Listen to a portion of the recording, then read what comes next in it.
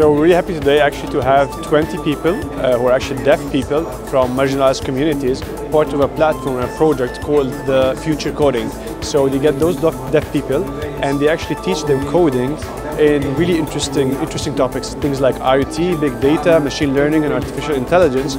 And they are all here today in the pitching sessions of the ITU TELECOM WORLD Awards 2018, where they're actually sign language translator, listening to all the pitching and understanding these innovations coming from all over the world. And they actually can even ask questions about these kind of digital innovations. And it's very interesting for them because they're learning the theoretical part of coding and how to code projects, but now they're really seeing a real-time and actually real-life projects from all over the globe. And this is when we talk about real ICT inclusion. This is what we're having here in the ITU Telecom World.